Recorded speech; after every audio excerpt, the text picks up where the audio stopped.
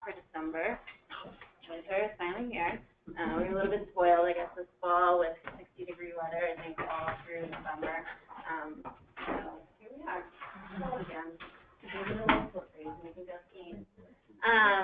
So today we're going to focus on living streets. I think this is a really important topic as we think about the development of our cities and how we want to make them more livable for the people who live there, and allow that mobility as well, and thinking about those two things together. Best practice 11, and we're really going to dig in on a couple of those actions that are within that. So we have Emily Gellner of ULI and Hannah Pritchard with School Design, who will be presenting today. I'm super excited for them. They're going to be great with tons of useful information that you can take back to your cities, especially as many of you are preparing for your comp plans and how you think through that and incorporate some of these ideas into those. So we'll get started, I think, first with introductions. It's always good to get a sense of who's in the room. And a little bit of an icebreaker, I want you to think about what characteristics of a street are a certain appeal to you. What do you like about a street? So I'm Abby Finnis, and I work at the Great Plains Institute, and I'm also co-director along with Philip Music of the GreenStep Cities program. And I think when I think about streets, I think it's not a complete street if it doesn't have trees, and mature trees, and that kind of brings everything together. And you know, I could go on about trees and all the benefits that they bring. So for me, tree-lined streets really tie things together. So Hannah? I'm Hannah Pritchard with Tool Design Group, traffic engineer there. I also was going to say trees and also will probably say trees later. So I'm just going to go with another vote for trees. Okay. I'm Emily Gellner. I'm volunteer at ULI and work for City of Golden Valley. And I'm a fan of streets where I feel like I can see everything around me and I can see what's coming. So really fast traffic on a really wide road is not my favorite kind of road. Hi, I'm Katie Haas. I'm a Minnesota Green Corps member at the Great Plains Institute, and when I think about streets, I think of water infrastructure that often goes along streets and how that correlates to residential and the aging infrastructure system and things like that. My name is Catherine Phillips, also at the Great Plains Institute, and I would say that I like roads that curve. My name is Patrick Boylan. I work for the Metropolitan Council as a sector representative. I'm going to go with maintenance in the sense of street sweeping, not for what I'm a bicyclist and I'm a skater, and I like to not slip on gravel and sand and things like that. So I think it's great to have good streets, and I think that's a piece that is sometimes not thought of right away. Skateboard or rollerblades or? Rollerblade, yeah. I'm Nancy Rose, and I'm in St. Louis Park. And I think I'd echo business about all the trees and water, well-maintained streets. Yeah. And every time we say trees, we all have to plant a tree. I'm Sarah Grant from the city of Arden Hills, and I would say safety. Rich Stoneman, Arden Hills, and we're going to build a street from scratch next year. Yeah, I'm Connie Kaling with the City of White Bear Lake, and I like the tree idea, but also to use it for stormwater management potentially, and pedestrian friendly. And the rain gardens, like that picture, I think is beautiful. I'm Kate Qualley from the City of Fridley. Since everybody said probably what I would have said about trees, living streets to me means whose priorities, who is using the streets? Is it the people of the city? Is it the people that are traveling through the city? Whose minutes are more important when crossing? Whose safety is more important? Vehicular traffic, being able to go faster, or pedestrians and bicyclists, though fewer in number, trying to get across. And so the mix of things and the number of governmental jurisdictions to create living streets that have diametrically opposing views on what the answers to those questions are. That's something I think about a lot. Yeah, it's really great. Peter. Good morning, Peter Lindstrom, Clean Energy Resource Teams and Mayor of the City of Pelican Heights. And I'm a biker, so I think about shoulders and bike lanes. Gary Johnson. I'm a professor of urban forestry at the University of Minnesota, and I know you expect me because I am the way I am, I refuse to say streets. I look at streets as more intimate parts of the neighborhood and not necessarily the fastest way of getting from point A. My name is Danielle. I'm with the Minnesota City, and streets is when you can look around and see people like living their lives and working and shopping and going places. It makes you feel like you're part of a bigger system. So I often will use a surface street instead of a freeway whenever I can to get that experience. Philip Music, I work over at the MPCA and I coordinate the GreenStep program. And you can tell it's Minnesota because no one has mentioned sidewalk cafes. But I grew up in Los Angeles, so I think of sidewalk cafes. And multiple door openings. Actually, my daughter works in San Francisco for Jan Gehl, who's a great Danish urbanist. Jan Gehl has this concept of the Gehl door index, or so you're walking down an urbanized and mixed-use area. How many sort of doorways, how many different entrances, entities, building structures, businesses? Goes with the cafe. Chairs, tables. Michael Healy, I'm a city planner for the city of Big Lake. I guess I think a lot about pedestrian friendliness and psychological cues, you know, large surface parking lots right along sidewalks. Nobody wants to walk by those. More attractive building size, everybody wants to walk by. I'm Ted Bresman. I'm a sustainability consultant and architect. I also sit on the environment commission for Livable. And I agree with all the comments and all that has to do with, I think of streets in terms of connectivity, but beyond the sort of traffic connectivity, the idea of connecting community as well as walking down a good street, well designed, connects you with a sense of community as well as a sense of the earth as a natural. So forth, and the opportunity for discovery that comes through a good street is unparalleled. I'm Hannah Gary. I'm a Minnesota GreenStep member with the city of Golden Valley, and I like trees and bikeways and everything that everyone says. But as someone who grew up in Minnesota, I love streets that are cleared, have snow relatively quickly. I know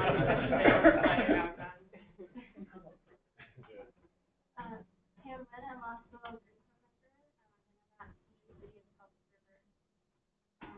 I've been thinking a lot about sidewalks, bike trails, and some of the street projects that I'm working on right now, so I absolutely would love. I'm Kristen Rose. I'm with the City of Livable, and Pam and I have been working on starting the street project. And one of the things that she found was this hierarchy of planning for streets and for pedestrians and bicyclists and cars on the road. And I really like that idea of looking at those that are actually on the sidewalks and on the sides of the road a little bit more closely than the people that are. Great. Thank you all for sharing. Turns out nobody likes high volumes of fast-moving cars. I also want to say hello to everybody on in the cyber world on the webinar. Wish you could share your streets with us, but we don't have that two-way technology going just yet. For those of you in the room, feel free. There's snacks back there. We got some peace coffee, so help yourself. And then there's also a bag for compost, and I think everything that we have is compostable, so just go ahead and throw it in there. Let's get going. So living streets, our best practice, is just really creating that network of complete green streets to improve the quality of life, and you can increase the value of surrounding properties. And there's a number of other co-benefits that go along with that, and I'll get into some of that, just touch on it, and then let our presenters take it away. So we're going to dig into 11.4 and thinking about that connectivity. Where are there gaps in our streets and our mobility, specifically with sidewalks? And then traffic calming measures in 11.6. And if you think traffic calming is boring, I promise you won't at the end of this workshop. So why are we about this. You know, there's a number of benefits that go along with it, but there's also safety issues.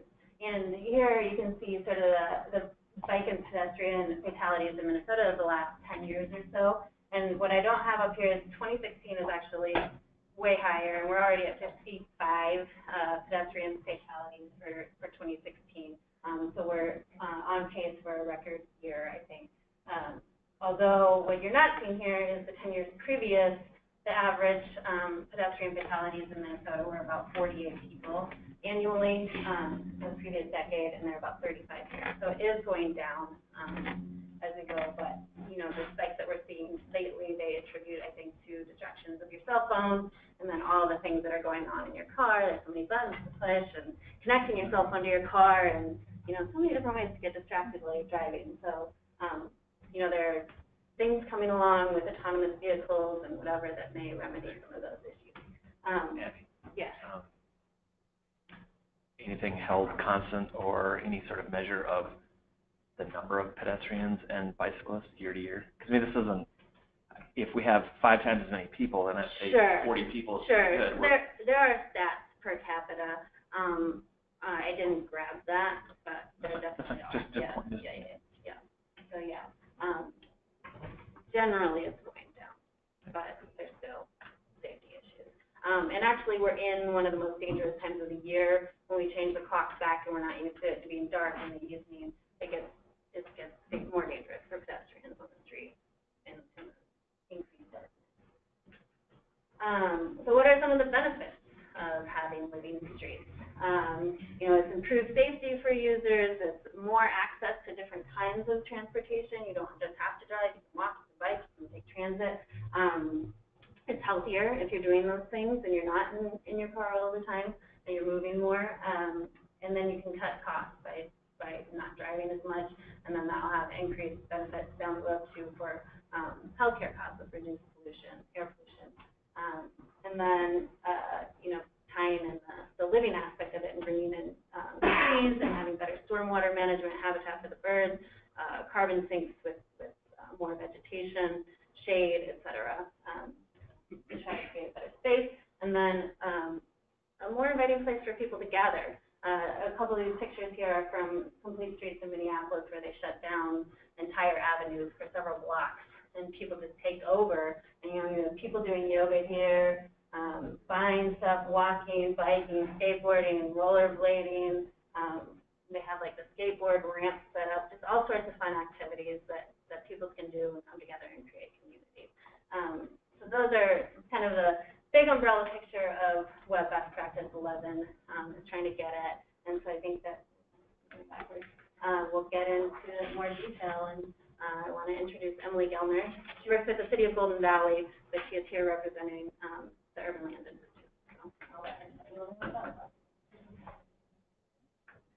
Good morning. Yes, all right. Can you all see me in there?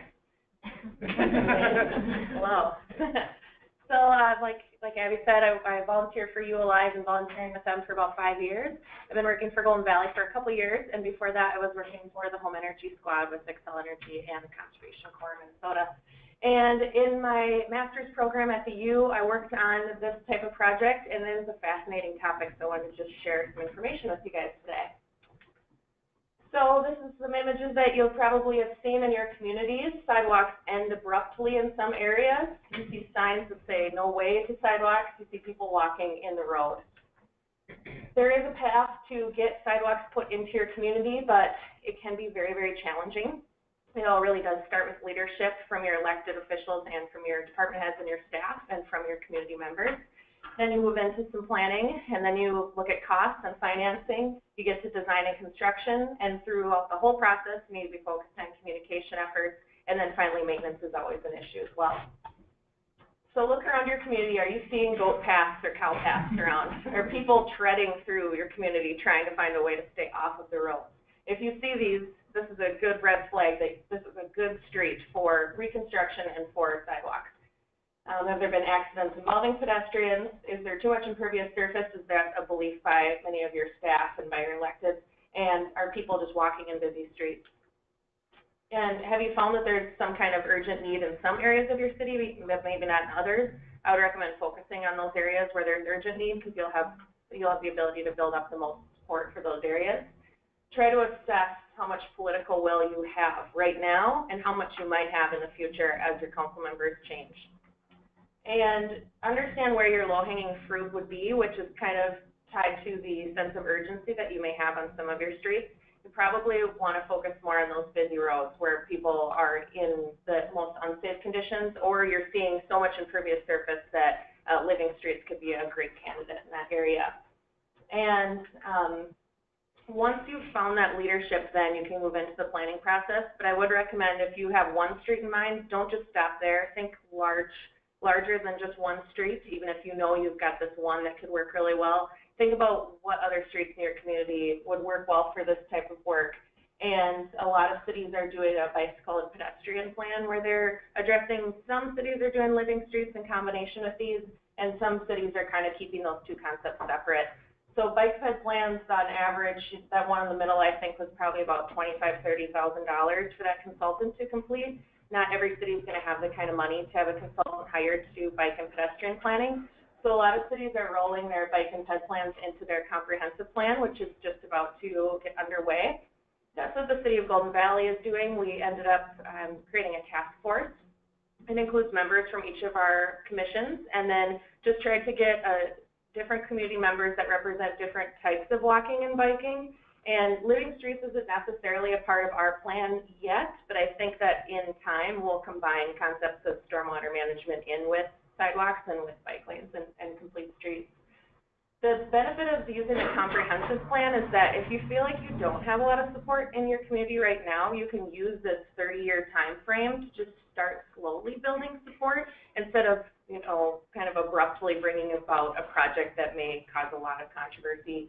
You can point to just overall decades-long demographic changes and changing preferences for walking and biking, and rely on that long term to get you through kind of that initial building of support.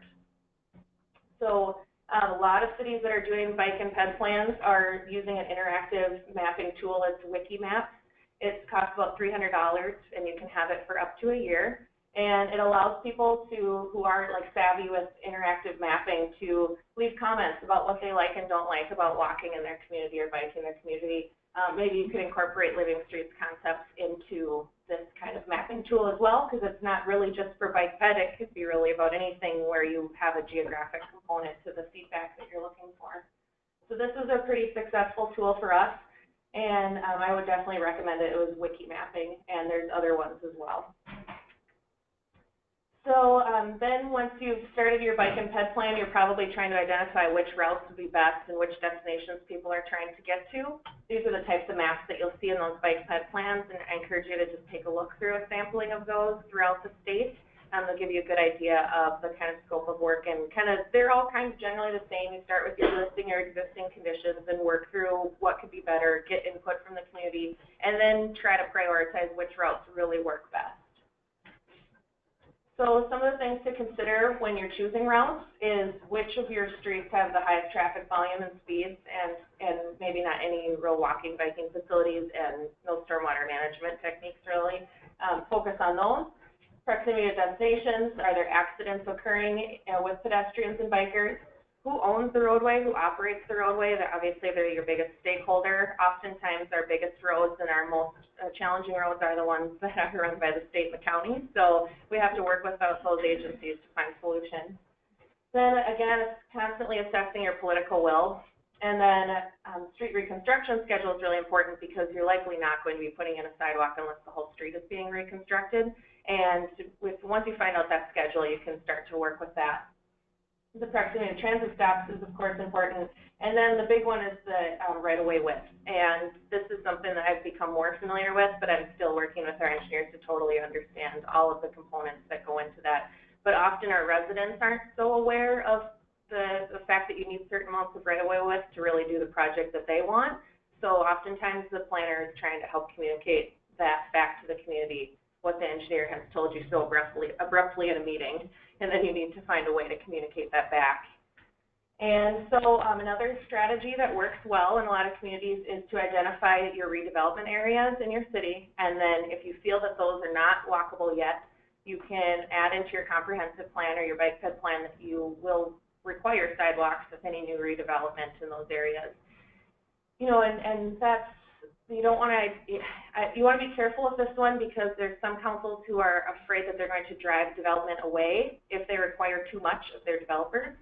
So just be careful about what kind of development fees you're charging and what you're requiring, and try to balance that with all the other needs that your city may have, and decide if sidewalks or living streets is for sure the way you want to go with that particular redevelopment area. But this is a great thing to be doing during your comprehensive plan because it's less intense of a discussion if you're talking citywide over 30 years than if you're talking about one redevelopment parcel when it's already at council. It's almost too late by the time you've brought it up at a council meeting. So do it in your comprehensive plan. The redevelopment ready guide goes through a lot of different strategies for how to be more prepared for when developers come in and have proposals. So I recommend checking this out and seeing what you can do with this.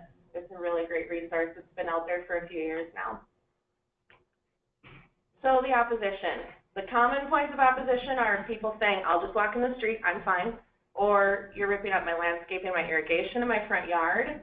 They don't understand that their property line is not to the curb, so they feel like you're putting that sidewalk on their property. They're worried about shoveling the snow, having to pay for repairs or pay for the whole thing in the first place, and that the city should just focus their budget on more important things, and this is too costly and there are other priorities. Those are the common points of opposition that I feel like we can all find good ways to converse with people about. But then there's the crazy stuff that people say that has a lot of underlying concerns that are more based on just fear of change and just not excited about the project. They just don't like it. So then they find reasons like people peer into my home, sidewalks will actually lead criminals to my house, no one will use them, and then things like, I will literally kill you if you build this. We have, I mean, there's stories in lots of cities where city engineers have had their life threatened over sidewalks. And we had one in Golden Valley on a pretty low volume residential street, but it would have connected a school to an important pedestrian bridge over Highway 100.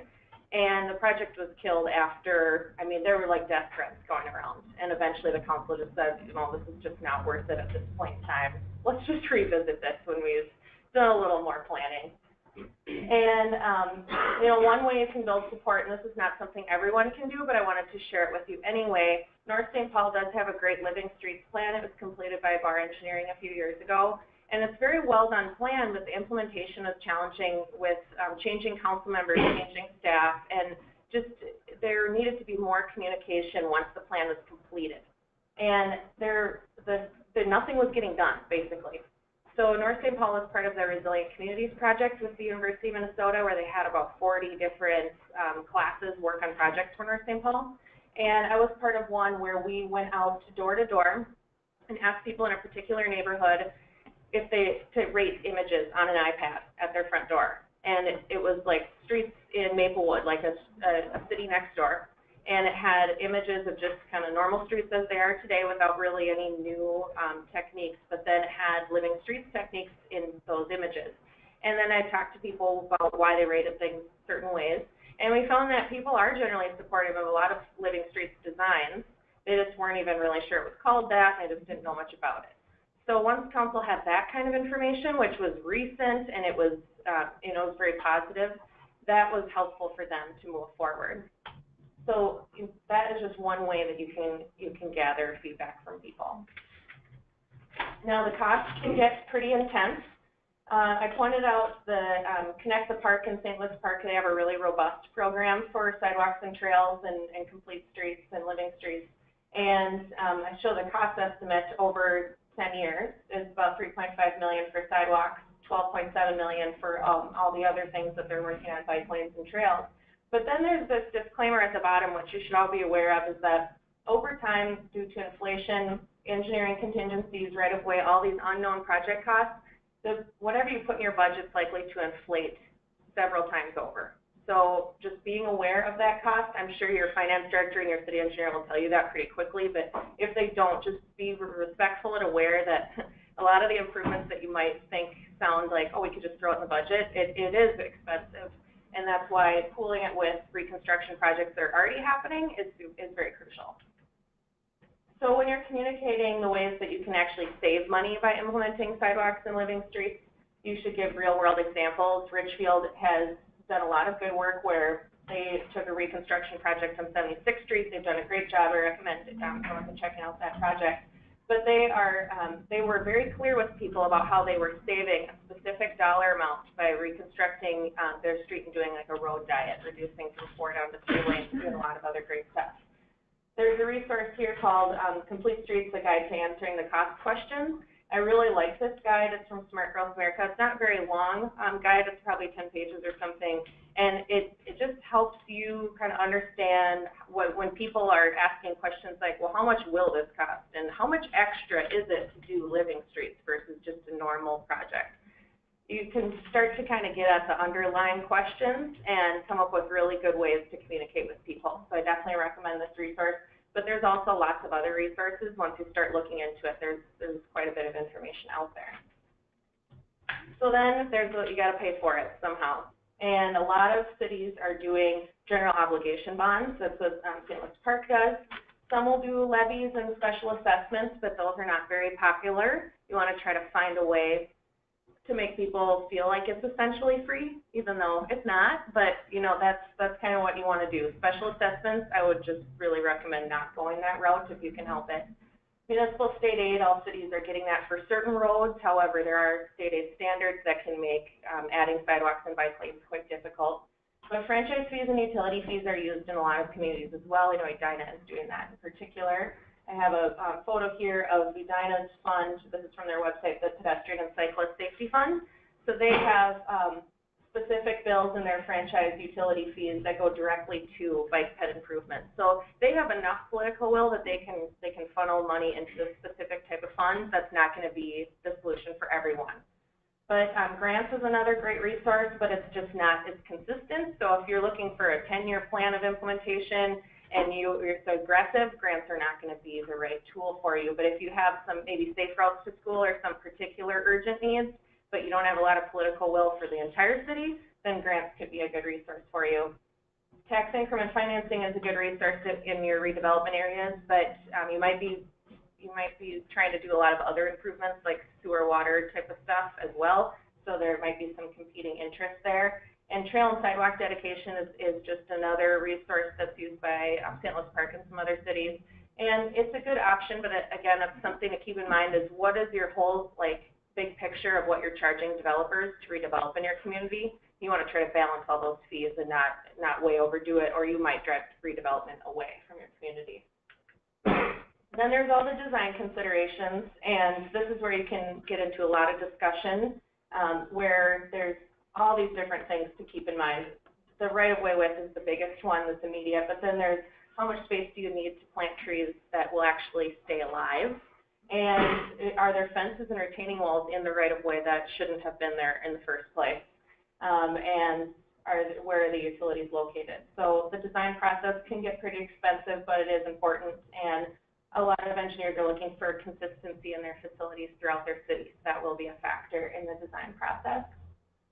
The state aid manual I had referenced briefly, but there are lane widths required for trucks on state aid roads, so like 12-foot lanes, which makes it challenging when you're trying to fit in bike lanes and sidewalks, and so trying to make that balance is important. But the state aid manual is associated with funding, so that's why we have to follow the standards. There is a variance process to that, but it's kind of complicated. I just listed some of the other things to keep in mind about minimum widths and right-of-way challenges. So most cities are using their pavement management programs to implement living streets or complete streets. And they break up the city into different districts, and then they repave those streets or reconstruct those streets every so often, every few years or, well, tens of years. And the pavement management in Golden Valley, this is an example of they do that about that many streets, that many blocks in a given year.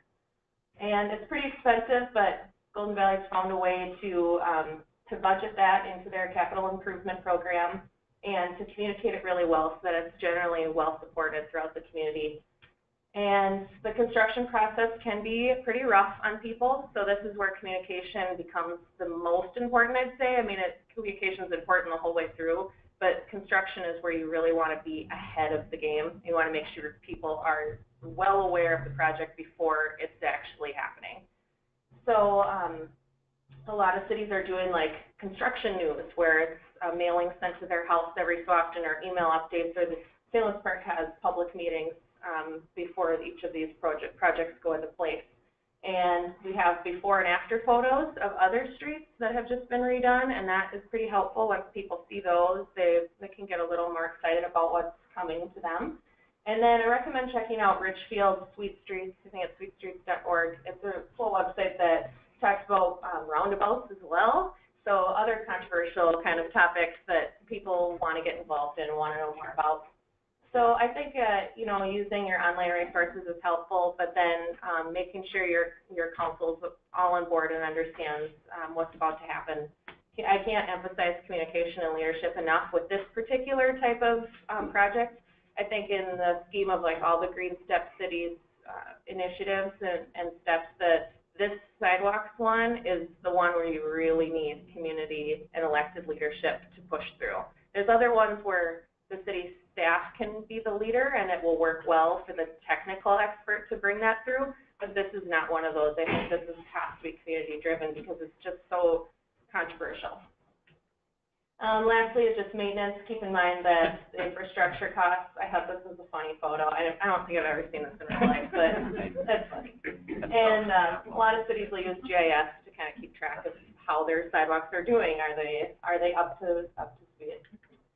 Winter maintenance is the last thing. Some cities have adopted like a volunteer program where you can shovel sidewalks for your neighbors and make it kind of a formal thing. So I think that there's probably some potential at every community for that type of thing. So I would encourage you to look into that. One fun note that Golden Valley, I don't know how many other cities do this, but Golden Valley shovels everyone's sidewalks, everybody's sidewalks. So the idea of putting in more sidewalks at this point is a big challenge for us. And it really worries our public works staff. Like, can we really handle taking this on? So, that's just something that we're probably going to have to assess as we build more sidewalks in the future. This is some before and after photos of, this would be St. Louis Park. And the two top images, you can see how it looked before and then after. It's not too drastic, really. So using before and after photos can be a great way to communicate the changes that you'd like to make. And that's all I have for you. Thanks, guys. I can take questions now or later, or okay, yeah. Yeah. The whole state aid variance question, I thought in the last 2 years there is the process for seeking a variance when you're receiving state aid funds has been made simpler, or there were some sort of preset criteria for being able to waive street width restrictions, but that's not all I know. Can you? That's my understanding as well, that variances are easier to obtain. I don't have the short list of what those items are, or how you'd get that variance. Do you know, Hannah? I mostly just encourage people to bother to seek it out. It is easier than it used to be, and I think some people sort of view the state aid standards as, handed down from a mountain carved in stone, and that's not necessarily the case. One of the things too, especially with respect to working for the state or a particular county or something like that, is the individual that you're working with. If there's someone that's accustomed to the more strict and time-consuming method, it might be a little bit harder to bring them along, because there are a lot of different people that work at a lot of different agencies, and so sometimes you just have to find the right sort of internal advocate to help you.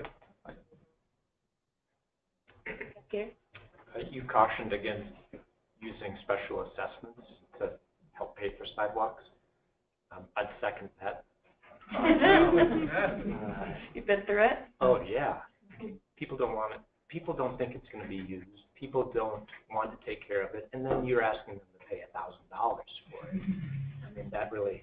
Way to kill your project quickly, yeah. And I think Edina uses franchise fees to dedicate towards infrastructure or sidewalks. And I'm wondering if there's other examples, if you think that's a good way to go.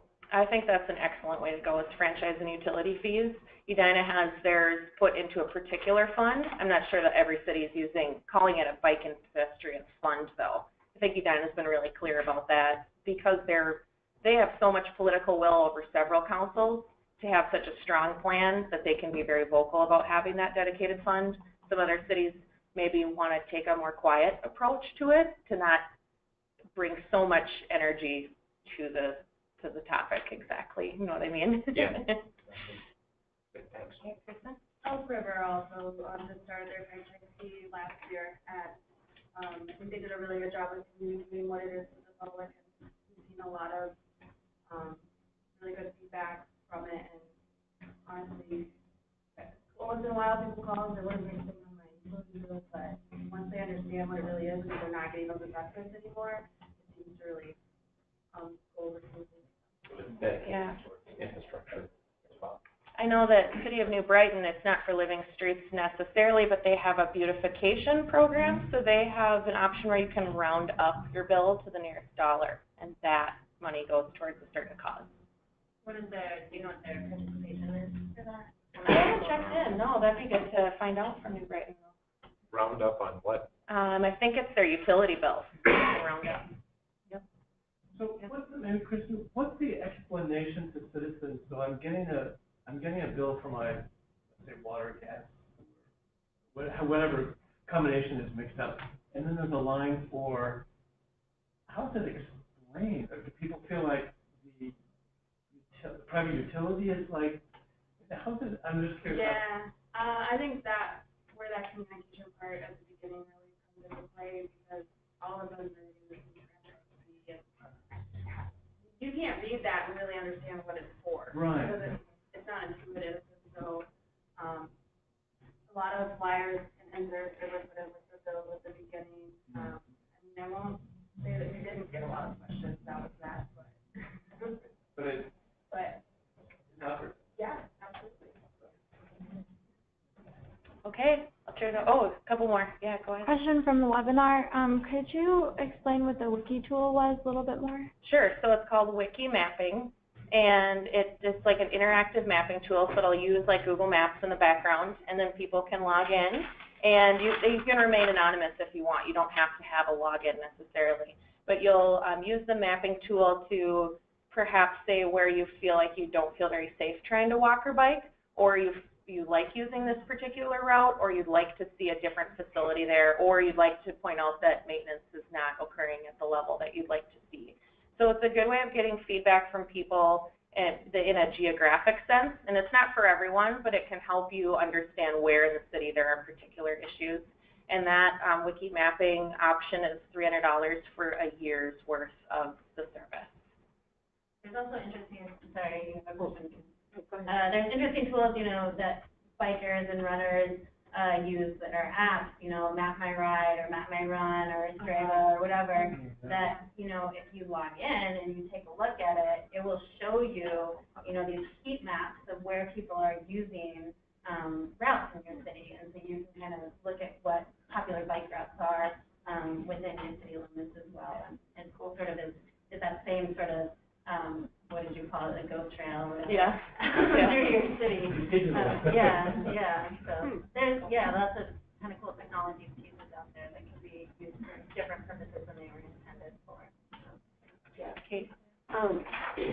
Ridley's got a Safe Route to School grant right now, so we're using that wiki mapping tool. And even if you don't, it's really great for leading into comp planning, because you can put hazards down, or, you know, work with the school system and say, this is a neighborhood that's being bused, but actually is within the watershed.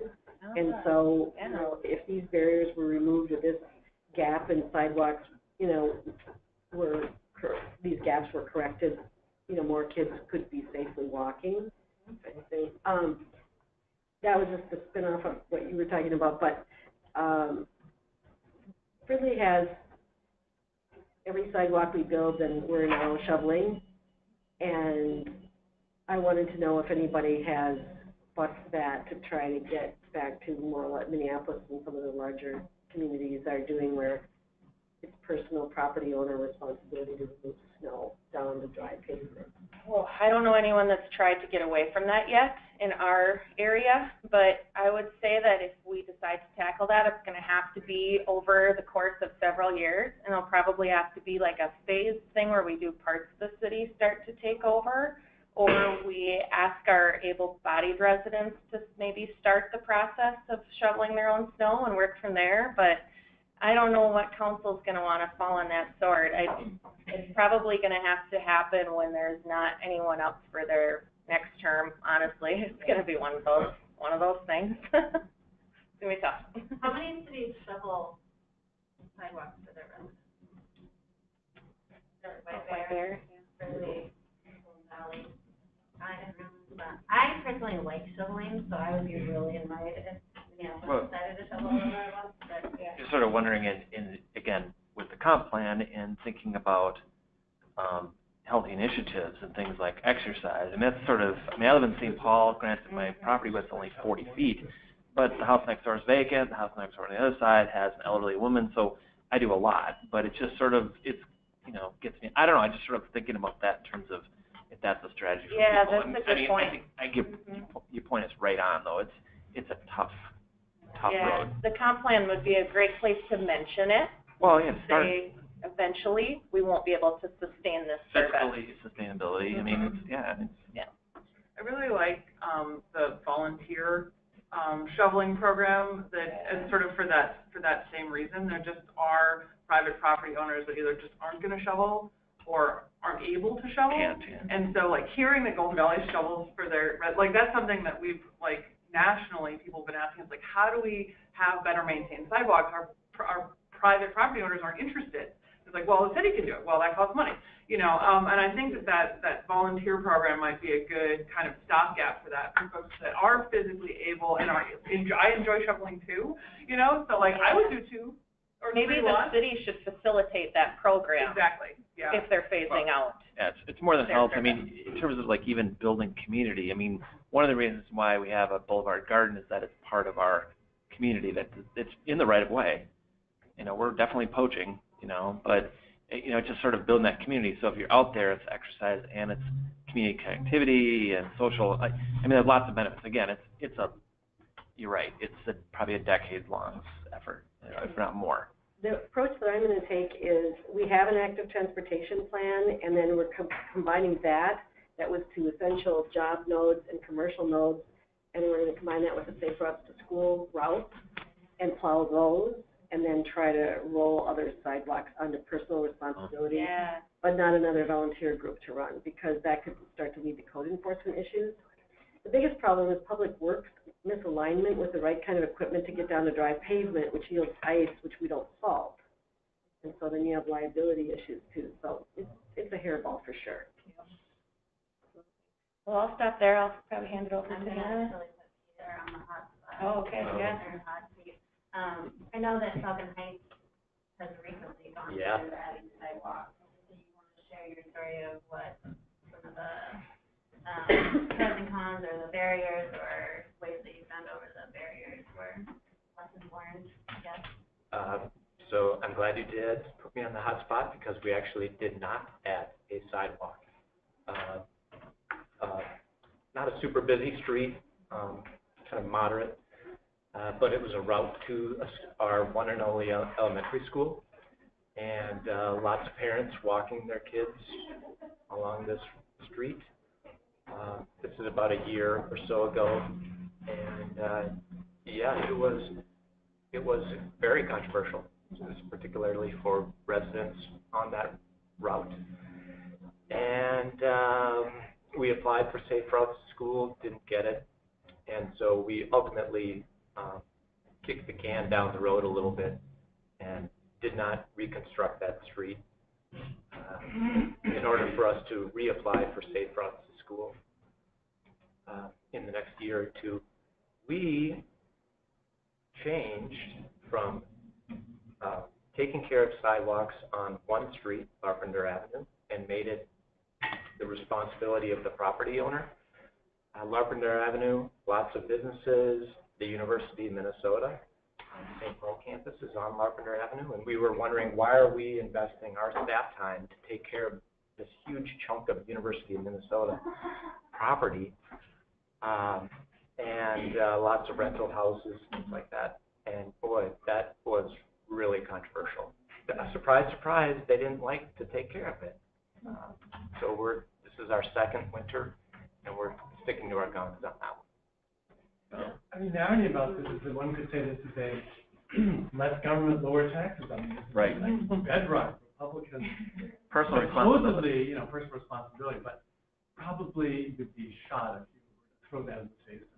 But I mean, it really is. It's a very, No, it's a tentative conservatism. It really is. Yeah. Yeah.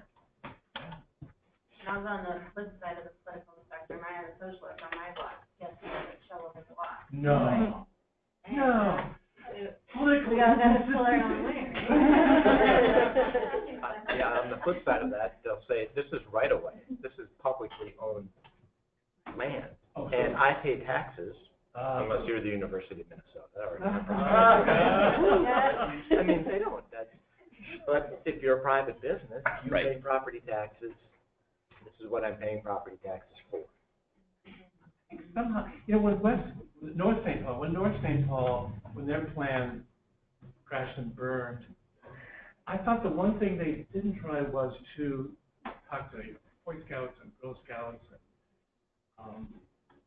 and all of your fraternal organizations and maybe have a phase-in plan over a couple of years where you had community members and groups out there saying, we love these sidewalks and we'll start out and we'll be doing the shovel. I don't think that ever got considered. That's probably coming with a really positive, this is exercise that's taking care of your neighbor if they can't shovel. This is just part of our lean, mean government. But there's a lot of moving parts with that, because I found calling Boy Scouts troop people, the leaders are changing, the kids are changing. Same thing with the builders clubs and the key clubs in the high schools and middle schools and things. And so you just get one group trained in, and then it's a different and staff time Kind involved. of a nightmare, right? I mean, there's a balancing act there that might be challenging. Well, that was really good discussion. It was great. Yeah, thanks. Thank you. I want to go a little bit off of what Patrick said and the community building aspect of shoveling. A few years ago when we got like 18 inches of snow or whatever in that one day, and we spent all day shoveling and like shoveling our neighbors' cars out and trying to move everybody, and it's just like a good, fun time that you're not really paying attention to how much energy you're expending. And then we walked down to, I was in Longfellow at the time, so we walked down to Merlin's Rest, which is a great, like pub feel, and everybody's in there having just shoveled, and, we see our friends who are in there like, hey, and sharing our shoveling stories. And so that, to me, stands out as one of my favorite days and my favorite times of bringing people together is when we get really good Minnesota snowballs and can all enjoy it together.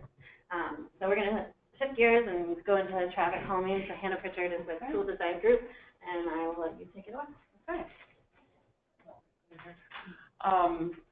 While we're talking about shoveling snow, I guess, my husband and I just bought our house in North Minneapolis last October. So last winter was my first opportunity as a transportation person to be responsible for a piece of sidewalk, and I was so excited. I didn't do the driveway in the back. My husband did that. I didn't care about the driveway.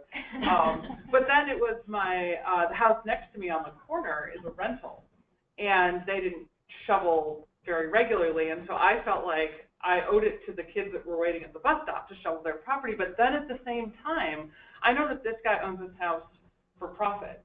And I know that he's hired a landscaper whose job it is to do it. And so I didn't do it because I wasn't going to give him that service for free. And it's just a really interesting kind of psychology of like, I wanted the kids to be able to get to the bus stop, but then at the same time, I didn't want to give the landlord free services. So it's really challenging. Did you call the city and complain then? Yeah, I have, I make a lot of 311 calls. Okay, so this is me. I am a professional engineer. I have 2 civil engineering degrees and a professional license. I'm also a PTOE, which is a professional traffic operations engineer, which is the traffic engineering certification, just in case I needed more letters. I work for Tool Design Group. We are a bicycle and pedestrian planning and design firm. We work all over the country. Our Minneapolis office has about 8 folks. We've got about 100 people in the company. So I have a lot of really good national resources with respect to some of the stuff that we're working on here. Just quick background about me. This is my Midwestern ramble. I was born in Rochester, Minnesota. I went to high school in Indianapolis, Indiana. Both of my degrees are from Michigan State University. I lived in Lansing for 6 years. And then I moved to Detroit, Michigan. I lived and worked in the city of Detroit for 7 years. It was a really valuable experience. I'm glad I did it. I'm also glad to live in a place with streetlights. So in 2014, my husband and I moved back to Minnesota. We moved to Minneapolis, actually, so I could take a job with Tool Design Group. My family is still down in Rochester, which is a little bit closer to home, and there's snow here to shovel. So I have a lot of things that I want to talk about, and I wanted to kind of get from you guys what you'd like to hear. So I have 5 topics, and then we'll do a little Mentimeter, and I'll have you pick 2, and then I'll talk about 3. So I'm just going to kind of talk through the topics, see what you might be interested in. The first topic I have is sort of the history of traffic engineering. I think for a lot of folks, our public infrastructure just exists, and it's always been there, and that's not the case. I-94 wasn't always there. And so just kind of some history of how we ended up kind of in the culture that we're in now. Oops. Sorry. That's okay. So the second one, if I can think, the second one is travel demand forecasting. And so one of the things that I think if you talk to traffic engineers a lot, you're working on a project or a new development and say, well, we want to know about the traffic in 2040. We don't care about the traffic in 2016. We want to know about 2040. And so I have just a little bit of information about kind of how that happens, how we get those numbers, and sort of what that can mean with respect to the projects that we do.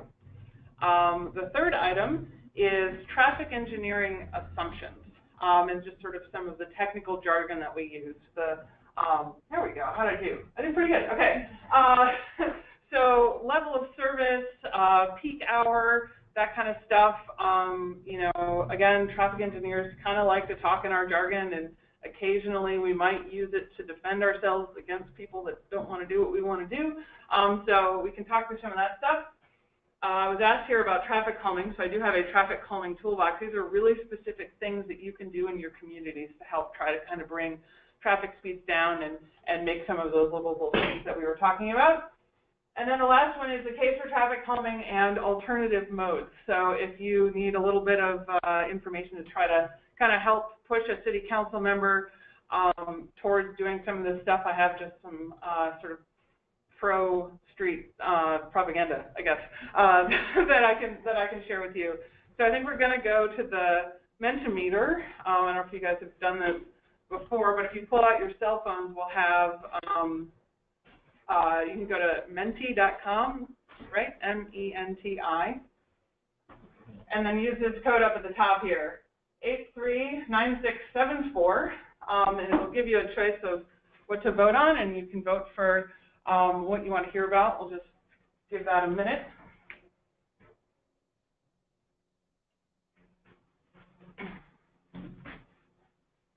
It seemed like a good idea on Monday when I couldn't decide what to talk about, but then last night I had to actually prepare all 3 items, or all 5 items.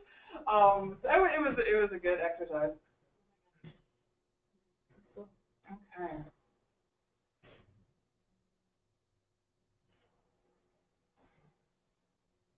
My husband and I also host an annual chili cook-off every year, and so I was playing with this last night. Oh, should we use that for the chili cook-off? And I was like, yeah, maybe. Right. Okay, cool.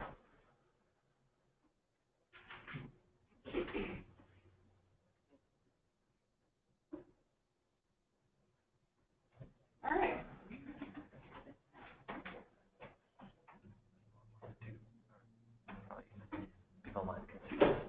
Yeah. Yeah.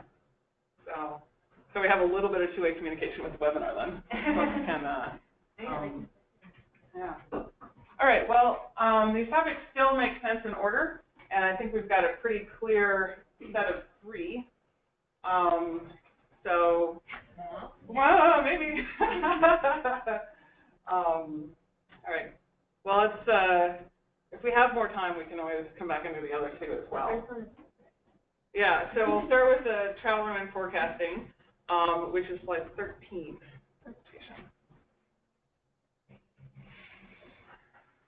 Whoa.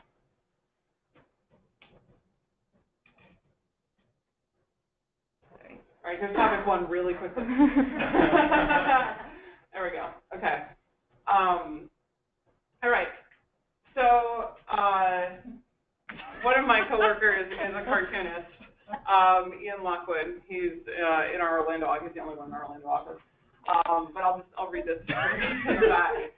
Our traffic demand model forecasts pedestrian traffic to grow by 1.25% for approximately the next 350,000 years.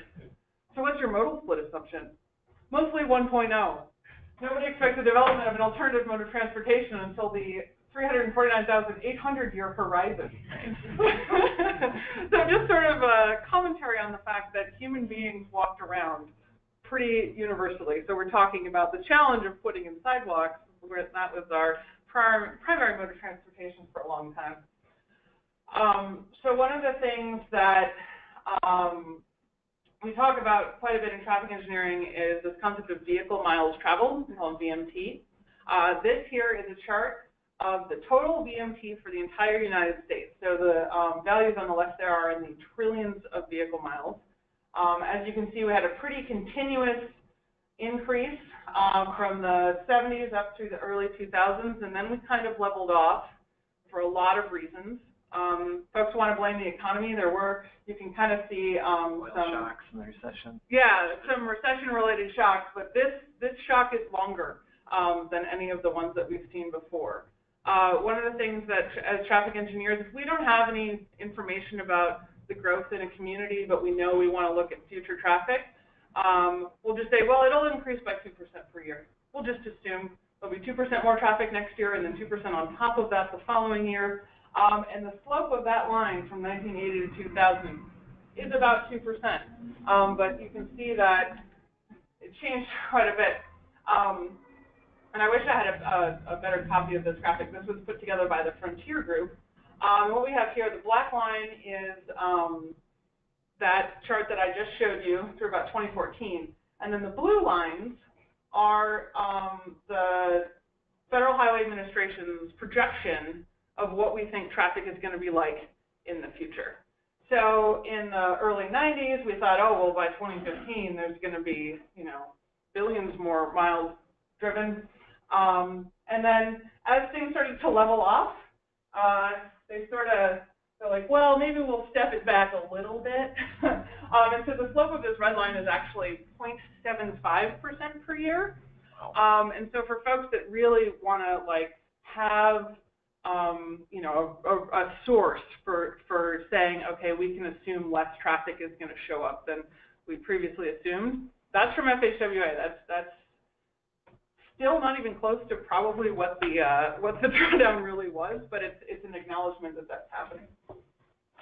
So just to break it down, per capita, I really like to look at this per person. This seems like an obvious statement, but there are more people in the United States every year. More people eligible to drive. So the increase in VMT is not necessarily individuals driving more, it's more people being available to drive.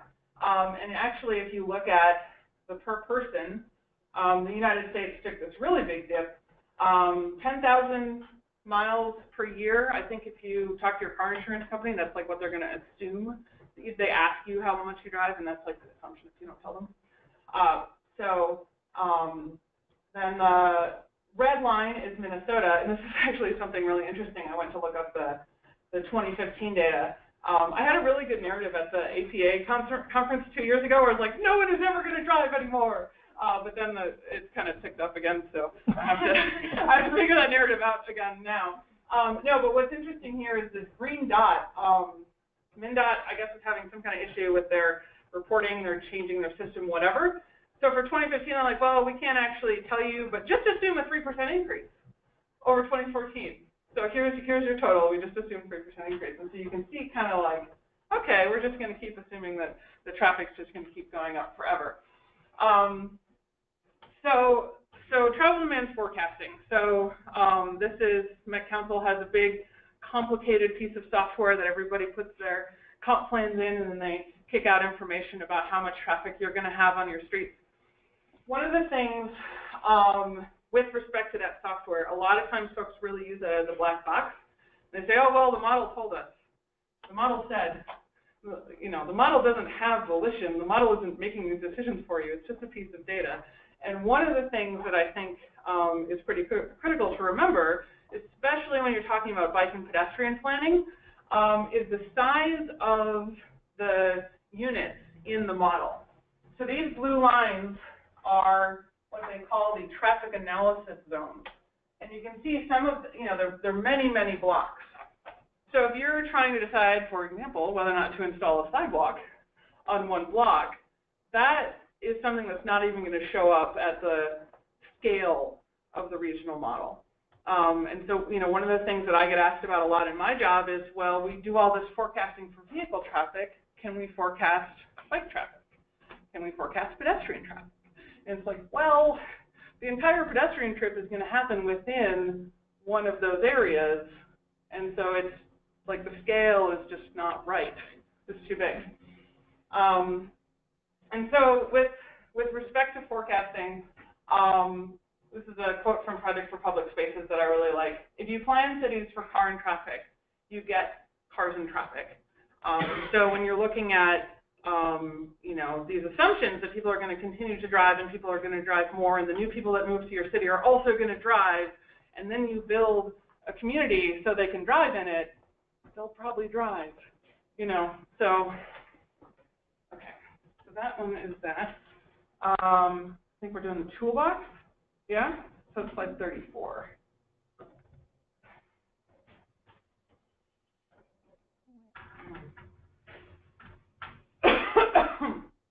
One of the other things, I was having a conversation actually with a coworker who was giving a presentation at the U last week, and we were talking about planning and decision making. And deciding not to decide is still a decision. Which is kind of one of the things that kind of came out of the conversation that I thought would be, I don't know what made me think to say that just now, but that's been sticking with me all week. Okay, so here's the toolbox. So these are like really specific things that we like to recommend in our bike and pedestrian plans when working with cities around the country.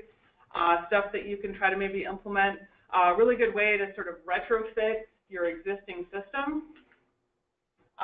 Trees, medians, curb extensions, the number of lanes, lane widths, curb reaction and shy distance, parking, site design, furniture, and art. I've got, here we go. Everybody here pretty much understood the value of tree-lined streets. One of the things, in addition to looking nice and feeling nice, in order to reduce travel speeds, one of the things that we like to try to do is make the roadway feel more narrow. And so any vertical element on the side helps to kind of contribute to that narrow feeling. So buildings that are up against, right up against the edge of the right-of-way, you know, more than one story, trees can do that as well. And if you get trees in the median and in the outside, it just feels like we can't quite go as quickly. As we sort of develop the transportation system that we have now, one of the problems that we ran into very early on was that people would drive off the road and run into trees. And that was dangerous, and sometimes it killed them. And so as transportation engineers, you know what our response was? Get rid of the trees. Yes. Nothing higher than 8 inches in the median. I quote, a county. Yep. Remove the trees. Clearly, if people are running into trees, which have been there longer than the people have been there, with their cars, the solution is to remove the tree. So we get this concept of a clear zone, which is something that we use on the freeway system. And so when you're out on the freeway in a, you know, kind of a rural segment, you feel like you can go 80 miles an hour. So if you get that same feeling in your city, you're going to end up speeding up. So trees are one really valuable resource with respect to traffic calming. The next one here is medians. This one is West End in St. Louis Park. I really like the design there. Definitely can be landscapes, but the one down on the bottom here, which I think is from Seattle maybe, they don't have to be. You know, having something in the median, the bigger, the better with respect to traffic calming, but they don't have to be. If you can get just a little bit of space in the middle too, that'll help for pedestrian refuge with respect to a crossing location. Curb extensions, this one's one of my favorites. This one on the left from Seattle, we've got a lot of stormwater retention in that space. So if you've got some on-street parking, then when you get to the intersections, you maybe eliminate a parking space or two and extend the sidewalk area into that parking space. So the one on the left there has a lot of other value. It's aesthetic. It's got some trees, stormwater, yada yada. The one on the right in Alexandria still works. Not so pretty. It's not so pretty.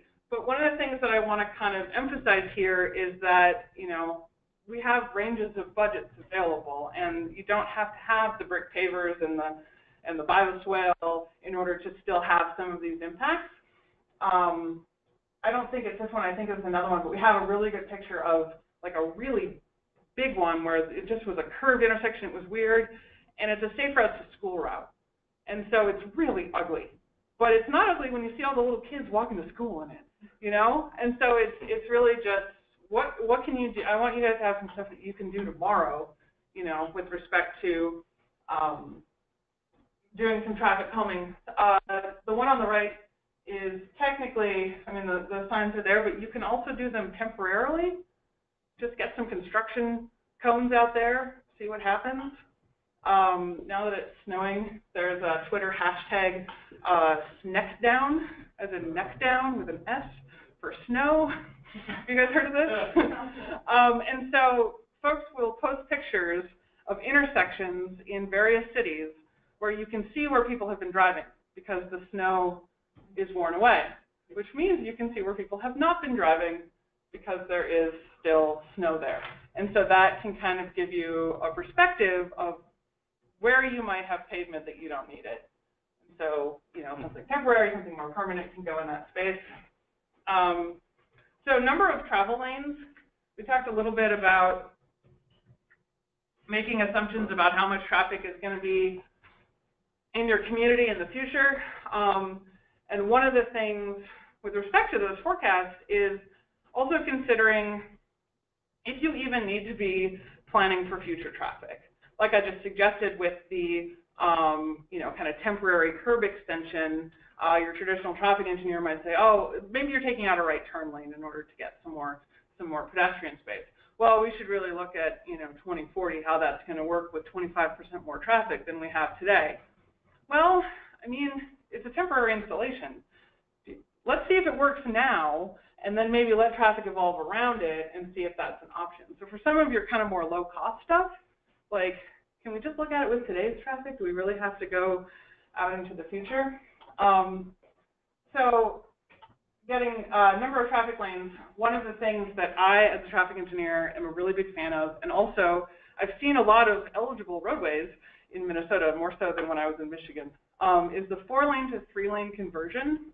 And I've got some sort of traffic calming reasons for this. One of the reasons that I like it from a traffic engineer standpoint is if you've got a 4-lane road and you have a lot of left turns, maybe you've got business driveways or, you know, just short blocks, whatever, the folks that are waiting to turn left are in the left through lane, so that's not a 3-lane anymore. So when people have to get over, but then you had on-street parking for part of the day in the right lane, and it's just really chaotic. And so this is somebody getting over to get around the person that's trying to turn left. If I go to 3 lanes, the person waiting to turn left has somewhere to sit. And then the through traffic can continue through. If you're in if you have an average daily traffic volume on your roadway of less than 15,000, this could actually operate better than the 4-lane. It's less chaotic. Drivers have less they have to pay attention to. They're more likely to see pedestrians. You talk about capacity and ease of movement when you say work better. What do you mean by work better? Good point. Vehicle capacity. You can actually get, in some cases, you can actually get more throughput if you have a dedicated left turn lane. Yeah. The other thing is with the 4-lane situation that's right to the curbs, speed limit control by police is negligible, and because they have no safe place in the lane of traffic to pull over speeders. And so there's no violation enforcement taking place on a lot of those roads. Yeah. Whereas if you convert to the 3-lane, then they've got a safe place to pull over speeders. So you're reducing traffic speed in 2 ways. Mhm. Yeah, absolutely. You know, some of the other stuff that happens when you do this 4-to-3 conversion is you only have one lane that pedestrians have to cross. So we have this concept of a multiple threat crash where the person in the right lane stops for the pedestrian, and then the person behind them is like, "What are you doing?" And they zoom around, and then they and you can see too here we've got curb extensions, we've got medians, we've got trees. It just gives you a lot more options with respect to doing stuff for your other modes on your roadway. Lane width. Okay, so this one didn't quite show up too well. It showed up better on my computer screen. But you can see right here where that yellow line used to be. This is in Seattle, and they basically narrowed every lane and gave themselves space to add in a bike lane. So we have some research that shows that people tend to drive more slowly in more narrow lanes. Narrow lanes tend to exist in slow speed environments, and so it's just sort of one more signal to send to drivers. I wouldn't recommend narrowing lane widths as the only thing to do if you still have wide open signs and your buildings are far away and all that kind of stuff. That's not necessarily going to help. We did talk about municipal state aid already. There are certainly lane width requirements, but one of the things that I think is important is, you know, your city is your community, and the traffic that is coming through your community should come through on your terms. If you, like, the people that are there versus the people that are coming through, I shouldn't say versus, but the people that are there should have priority over the people that are coming through. And so as a community, if that's something that you can say, and you say, you know what, I know that these are the typical standards, but here in our town, we want to make sure that people drive more slowly, and we know that reduced lane widths will do that, and there isn't a ton of truck traffic on this particular road, or our truck drivers are skilled enough to drive in narrow lanes. You know, it's definitely something worth pursuing. The other one from municipal state aid, this is I had to pull up the MnDOT tech memo on this concept that engineers use that, like, the terms are kind of weird and you end up with all this excess space, is curb reaction, which means that if you have a curb on the side of the roadway, municipal state aid wants you to have some space between the edge of the actual lane and that curb. Frequently that's the gutter, sometimes it's not. And so if you're looking at a cross-section of 80 feet and you're trying to cram everything in there and you've got a 4-foot sidewalk and a 5-foot bike lane, and you just need like that extra foot is really important.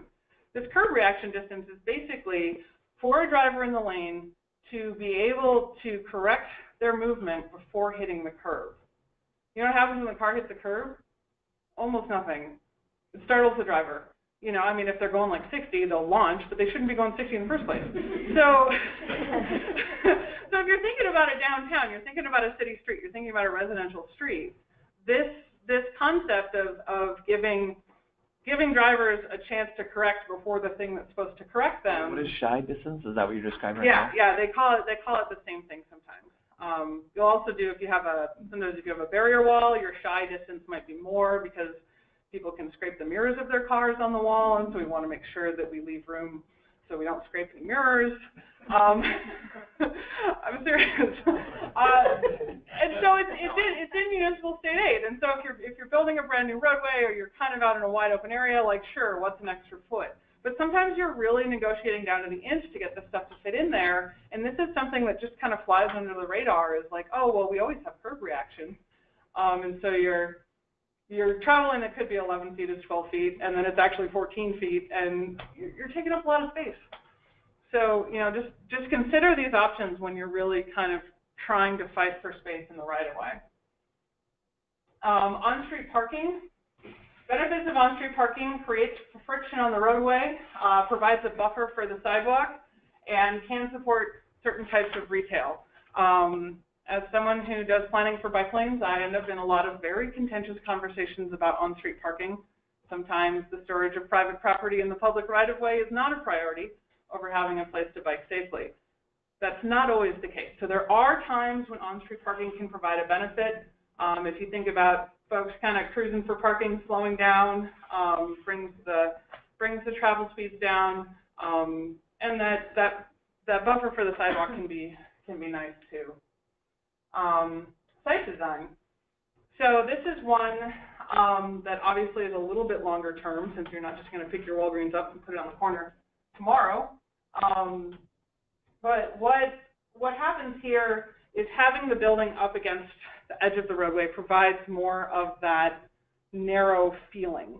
It's also more pedestrian friendly. If you're walking on the sidewalk, you can walk right into the store instead of having to tromp through a parking lot. So increased visibility for pedestrians, improves the streetscape overall. You can still do on-site parking in driveways. You know, you've got 2 driveway access points. There's actually a really good example on University Avenue. I think it's at Snelling, either Snelling or Raymond. There's a convenience store on the corner that was built before the light rail, and the city of St. Paul had a requirement. CVS. Northwest corner. Yeah. Snelling and University. Snelling and University. So they had a requirement that there would be a door facing the street, but CVS didn't believe them or didn't want to do it or something, so they only had the door into the parking lot. It's a covered arcade, though, is what they built.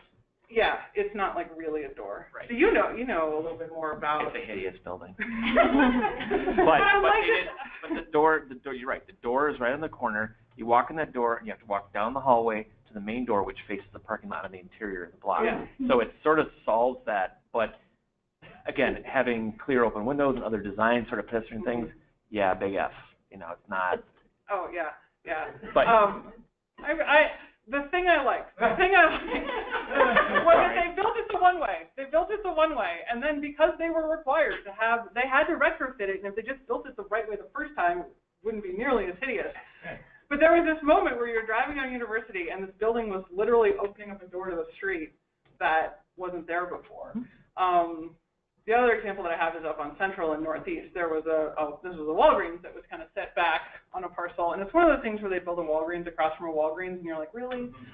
But the new one is more up to the sidewalk, and it's in that area, 26, I think, on Central, where you have that street frontage that needs to keep moving forward, and that new Walgreens helps bring it along. And so you can see, I think the old building is still there, so you can see them both at the same time, and how much of a better pedestrian experience it is, but then also how much of a traffic calming impact it has, because that is entrance into the area where you know that you have lots of storefronts and pedestrians and that kind of thing.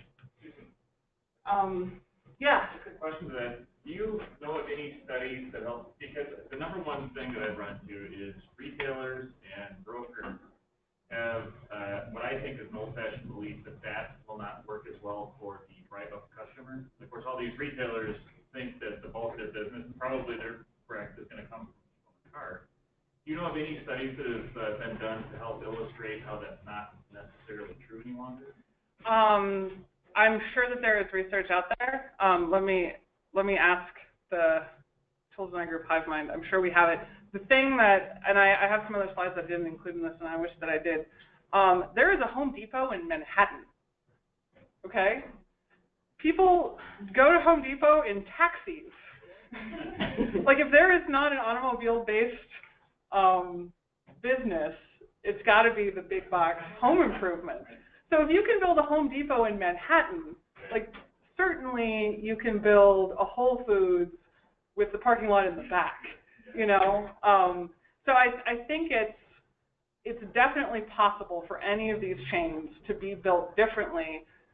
Your local developer just might not be used to it yet. And so that's something that I know a lot of communities, and if you guys have experience, please share are struggling with is your local developer's been developing in your suburb for 20 years, and it's always been these car-oriented strip malls, and those work fine, and why would I do anything else? And sometimes we've had success in sort of bringing those developers in and having a conversation and maybe showing them some examples of what they could build that would be more profitable and work better for your community. You know, if we can fit more retail into the same space because we've built up instead of out.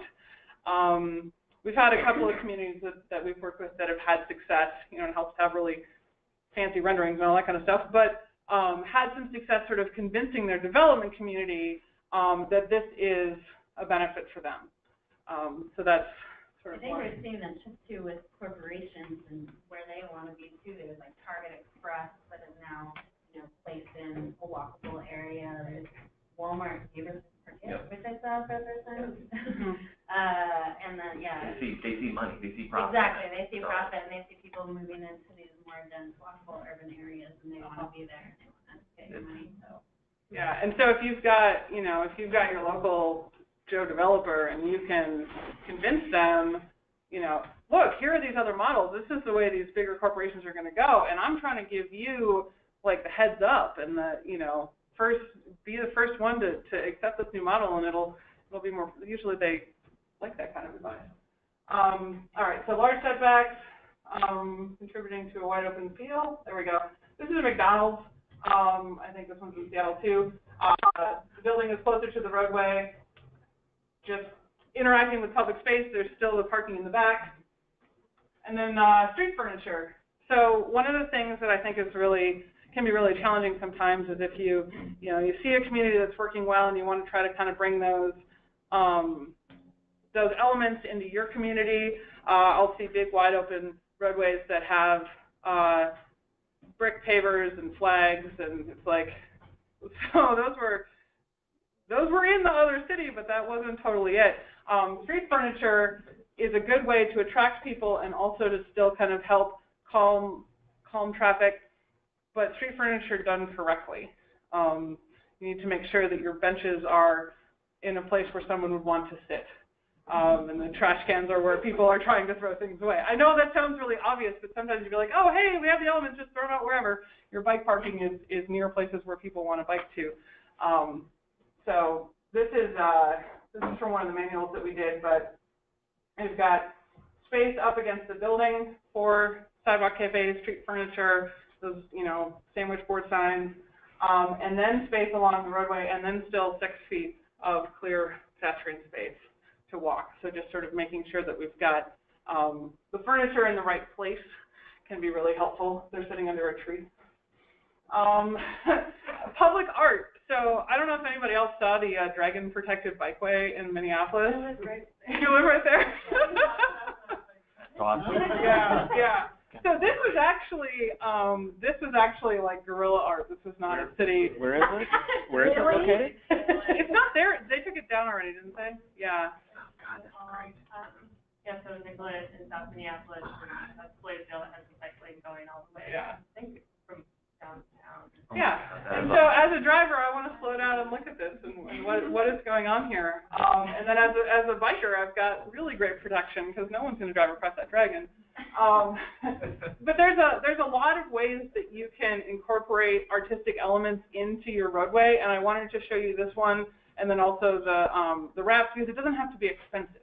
Like, you can hire an artist to make you a big monolith to put in the middle of your arterial. That's probably not going to be the right application of public art to help with traffic calming. And then this is, City of Minneapolis has a lot of these wraps around their utility boxes, and they have a whole brochure online for how to apply to do it, and they've been doing it for a while. So they have all these, you know, oh, it's probably not going to be flat. You're going to have to clean it before you put the thing on, and all that kind of stuff. But it's just another way to create a more interesting space. I've basically also just given you a bunch of placemaking tools. I know that I said traffic calming at the beginning. Community building. Community building kind of tools. If it feels like a place, people will be more likely to treat it like a place. And so just sort of making those incremental changes to try do that will also help bring your traffic speeds down. Any questions on any of the toolbox items before we move on? This has been really interesting for me. Oh yeah, go ahead. Well, I'm just thinking about how uncomfortable it is to sit on a bench that's pretty close to the curb looking out to the street because your back is to the sidewalk. Most people feel a little nervous, like walking back and then you're close to the splash zone. So I thought this design is, you don't see that very often. Well, it takes up more width. It takes up more width. Yeah. But, and these people are back to back against the tree, but the other one I actually see is two benches facing each other. Like people might want to face each other while they have a conversation on the bench, you know? Yeah. The other thing is, looking at city code, if you don't have it codified that the benches are not solid concrete, so snow falls through slats, and the material involved, or even that you don't allow any kind of advertising or you control through a franchise fee, if you're waiting for counties and MnDOT to do it, it's a very haphazard licensing procedure. You're not going to get that picture whatsoever. You're going to get your old boyfriend, the State Farm Insurance guy, you know, on a bench, followed by, you know, a pseudo attorney kind of thing in concrete and poorly maintained and not necessarily placed where you want them. Right. And that once that starts happening, that way lies madness. Mm-hmm. One of the I'll call this and do I have a specific example like Fridley in mind? Yeah. Including the old boyfriend. Man, you got me beat. My realtor is on one of the benches by one of the bars that we frequent. And so, well, hey, Jane. Therapeutic benefits of street. Right, yeah. So just another kind of comment on furniture, and I'm going to call this sort of like challenge mode with respect to furniture, but people really like to be able to move the furniture. And so if you have a public space, not necessarily a street, but a park or something, where you have chairs that people can pick up and move around, like, we don't have to dictate to people where they sit. You know, they can, of course, the other impact of that is that then your furniture could move away. Scrap metal. You know, so you need to have the kind of space where that's feasible, but that's something that, with respect to park design, we're really trying to encourage folks to do, is to have movable furniture and have people, you know, I've set this seat for myself here because this is where I want to be and I'm going to stay longer, and then interact with the park more. So, okay. So making the case for traffic calming and alternative modes. Because I didn't know which one of these you guys would pick, I wanted to make sure to use this quote more than once. If you plan cities for cars and traffic, you will get cars and traffic. So this is a report from the Frontier Group again, from 2012, called Transportation in the New Generation, Why Young People Are Driving Less and What It Means for Transportation Policy. I am technically a millennial. I'm an old millennial, early 80s kind of millennial. And so it's been really interesting listening to folks talk about the millennials, talk about the children of the baby boomers and how we might be different than our parents and that kind of thing. There's a lot of information about millennials wanting to travel in different ways. And so, you know, depending on the demographics in your city, if you are looking to attract younger people, having a transportation system that provides them with options is going to be an important way to do it. So this data is getting a little bit old now. This is from 2001 to 2009. But the annual vehicle miles traveled by this demographic group went down 23%. So I told you that 10,000 DMT average. This group was down to 7,900. So still driving, but definitely choosing to travel by other modes. They took more bike trips, they took more transit trips as a result. There's been an update to this document, October 2014, Millennials in Motion. Same kind of thing. The graphic from the previous one was better, so I left it. This is also a research project that a friend of a coworker did. This is really interesting. This is the 4 types of millennial travelers. So they really kind of dug into how the younger generation is wanting to get around. We've got 14% carless, and then 4% multimodal, and that's where I fall in. Folks that have a car but choose not to use it. So between the two, 18% of your population, still not a huge amount, but as you can, as time passes and the boomer generation continues to age out, millennial generation becomes a larger percentage of the traveling population. This is definitely the way it's going to go. So the American dream of owning a car and driving to a house with a 2-car garage is not necessarily something that appeals to the younger generation. So this one, I'm sure that you guys are familiar with Walk Score. We have some research that shows that property values increase between $700 and $3,000 for each additional point on Walk Score. So, we're talking about building sidewalks because it's the right thing to do, and having conveniently located businesses because it helps reduce travel speeds. It also brings up property values, which I think most homeowners are interested in. So, something to keep in mind. And then, cities and people thrive on designs that support short trips. And getting back to traditional urban design principles, I guess another way to say this is everybody else is doing it. There are a lot, if you look for it, there are a lot of articles about communities that are setting maximum speed limits, 25 miles an hour. You need to also make some infrastructure changes to help support that. One-way to two-way conversions. If you have two one-way streets, they can really kind of jettison traffic through your city. So going back to a more traditional two-way model, the 4-lane to 3-lane conversion. This is a thing that's happening in other communities. So it's a good way to get some support for doing it in your community. This is probably one of the most impactful infographics that I have. If a pedestrian is hit by a vehicle that's traveling at 20 miles an hour, 9 out of 10 will survive. If that car is going 40 miles an hour, 1 out of 10 will survive. There's a concept in a number of cities called Vision Zero. Here in Minnesota, we're calling it Towards Zero Deaths. So, increasing the chance that the members of your community will survive in the event that they're involved in a crash seems like a good argument to me. One of the ways that this happens, in the history section, I have when cars were first kind of becoming part of our public space, folks were actually really worried about it and thought that a car should generally not go faster than a horse can run, because that is what we're accustomed to, which is, like 15, 20 miles an hour. Actually seems like a great idea. But, as human beings, our technology has kind of evolved faster than us, and so we're having to kind of keep up with that. And so at these faster speeds, the research has shown that you just can't take it all in. And so your brain can't process all of that information at that speed. And so what it does is it narrows down like this. And so this is just sort of a example of what a driver can take in at 15 miles an hour and what they can take in at 30 miles an hour.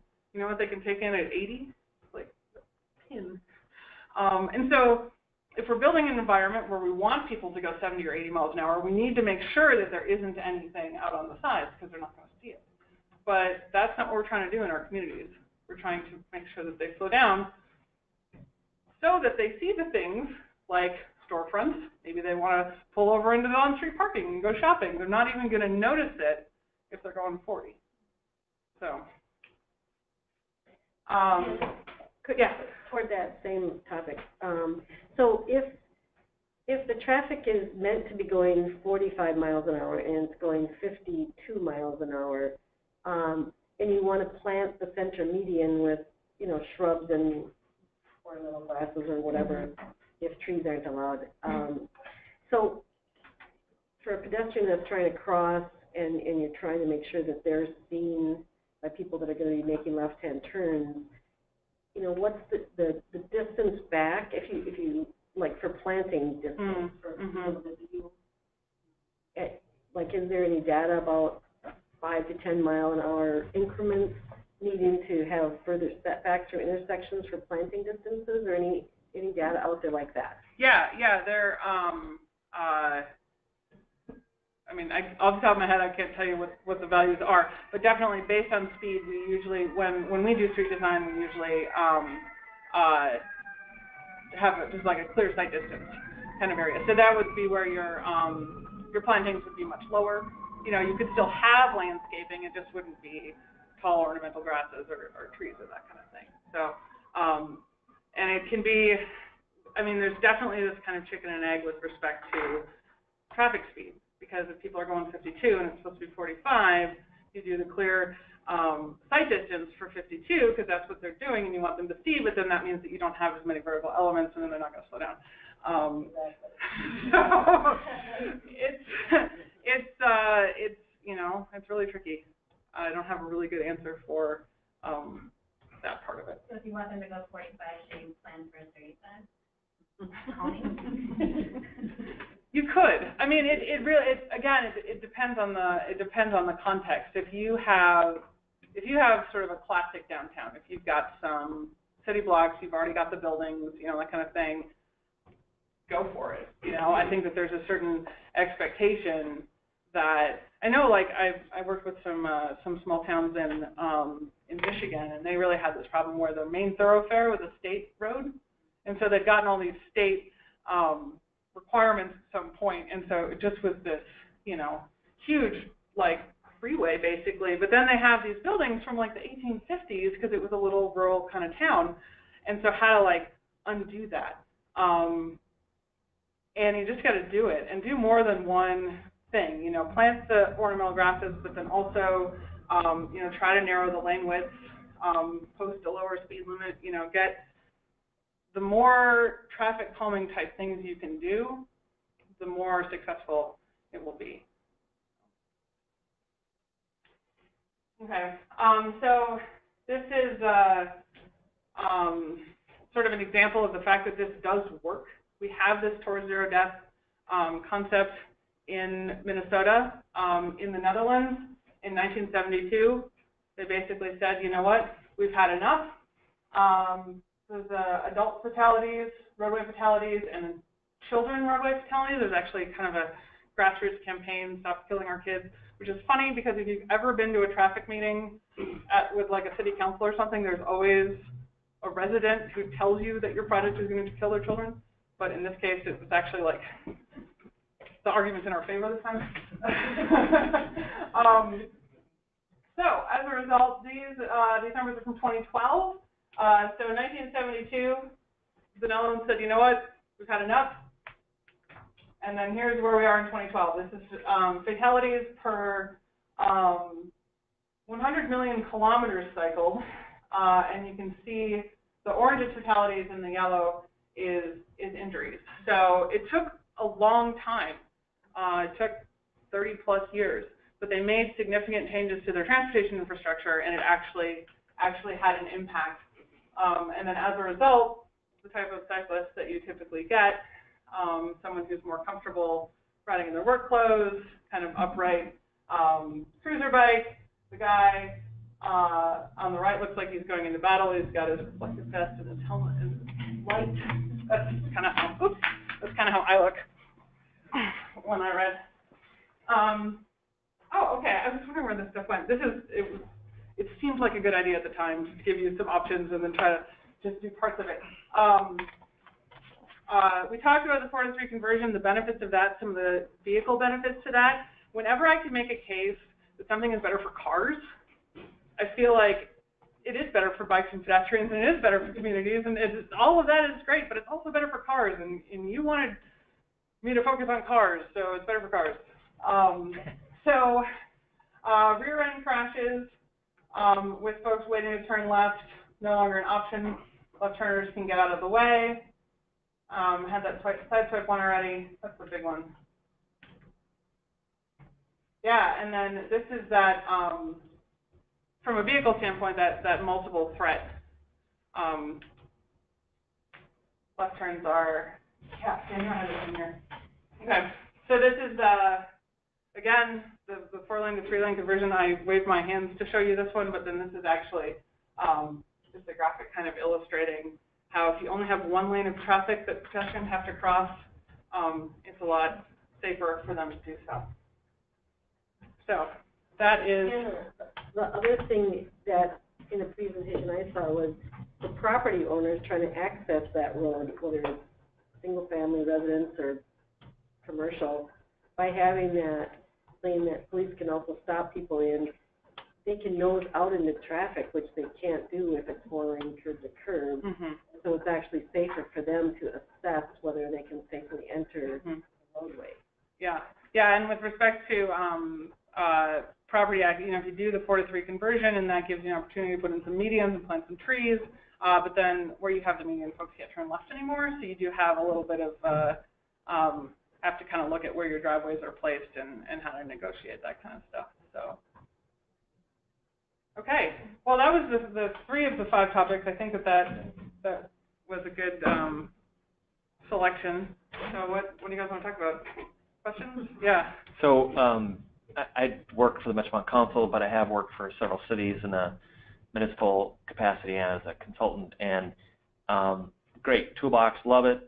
You don't speak like a lot of engineers I know, so I just want to throw that out first. The second thing I'm is... assuming that's a compliment. It's a great compliment that you speak more like a planner. You think more like a planner. My kind of challenge that I've run into in the past is not that, you have a charismatic elected person like, yeah, we're on board, we're going to make this happen, or you don't have the tax capacity to do it, but that you have a public safety chief or a fire chief who's like, yeah, the one time we're going to drive down there in the next 40 years to put out a fire, we can't turn the truck around after the fire's done.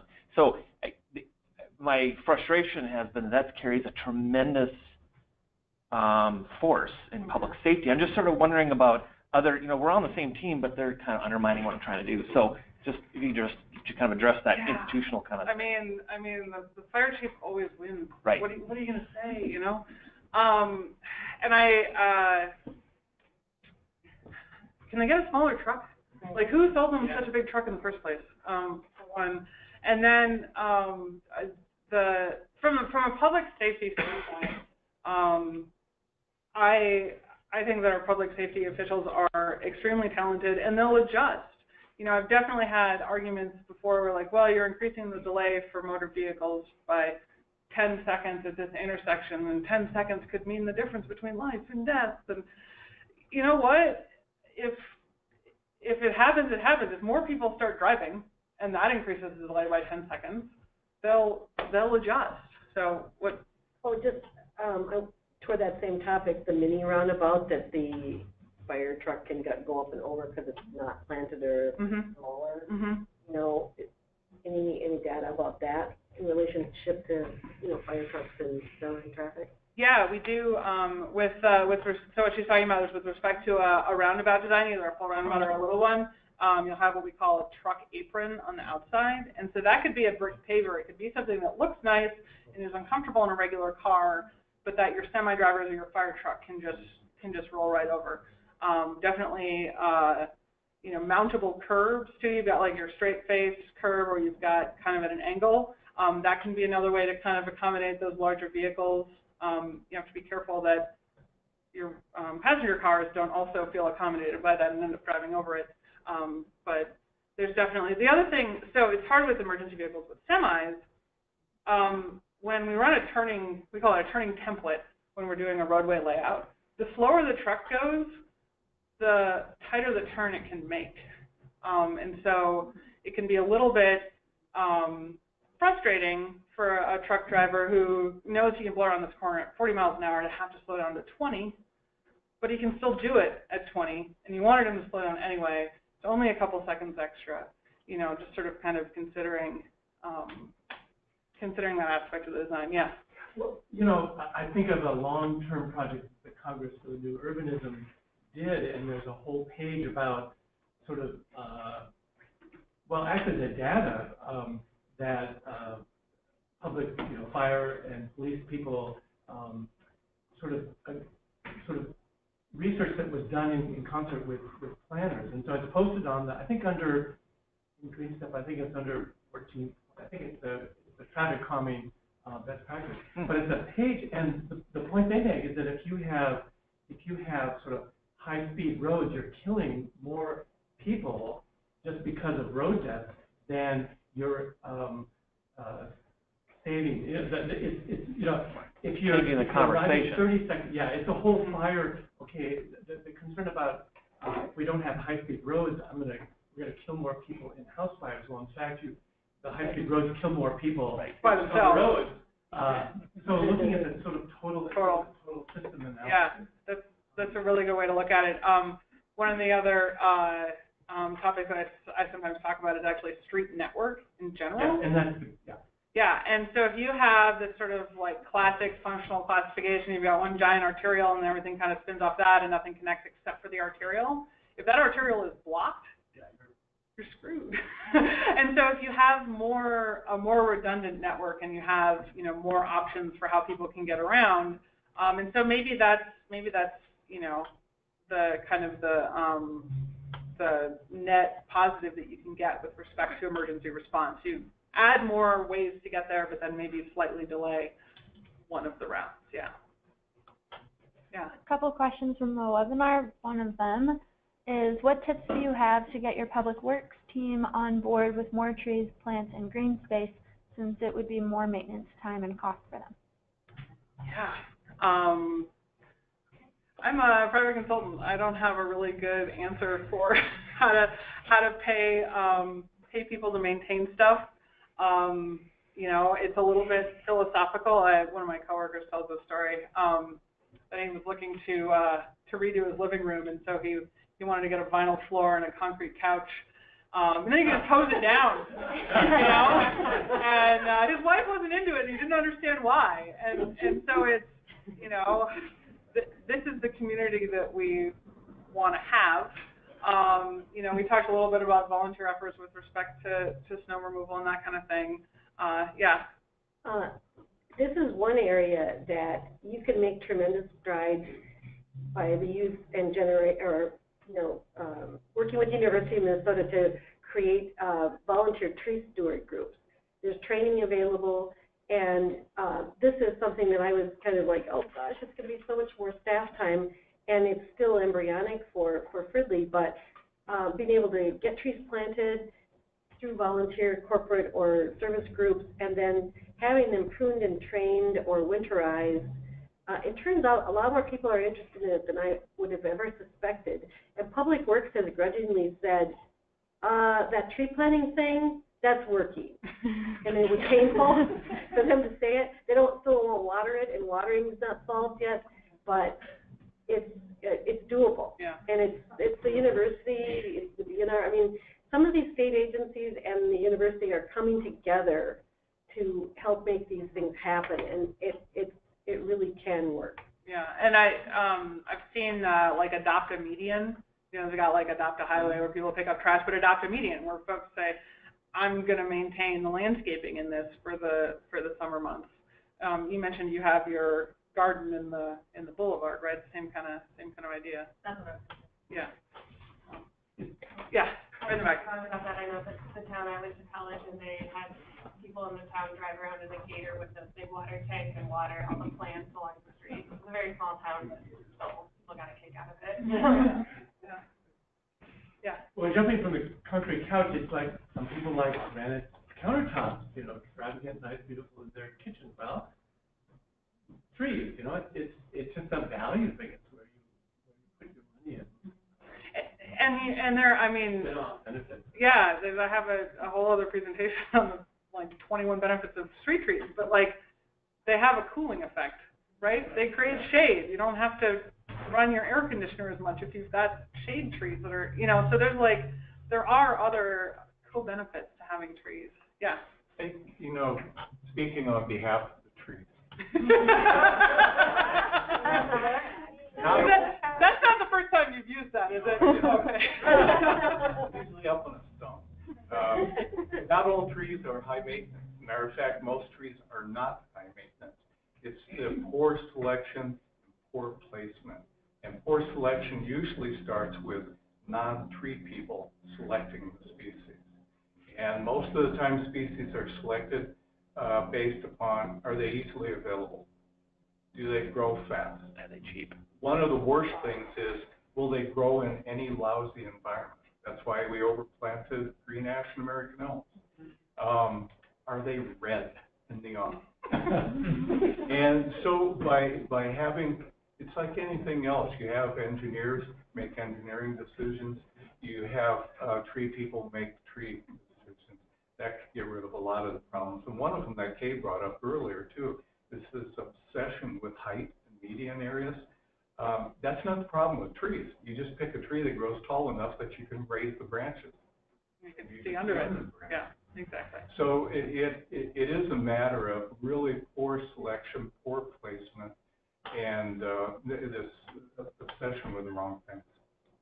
And compacted soil.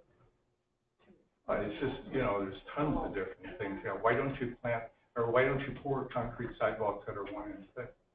I mean, it's the same mentality. Somebody may say, oh yeah, concrete is concrete. This isn't rocket science.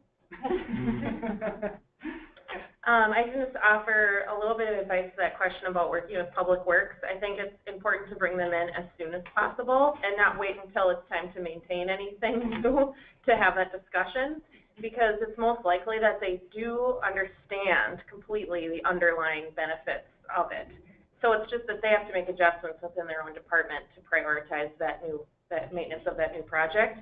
And that's where your city manager is hopefully going to be helpful in bringing your two departments together, because planning and engineering and public works are always going to have this kind of rub where public works feels like planning just makes these grand visions that they have no idea how hard it is to actually do the work and implement it. So bringing them in early is important. And then a tactic I use a lot is just to kind of like, in building rapport, is to kind of like friendly blame the community while the community really wants this. Like, we have to do it. The community wants it. It's not me. It's not, I didn't do it. I'm just saying. I'm just saying the community really wants it. So we got to find a way to make it work.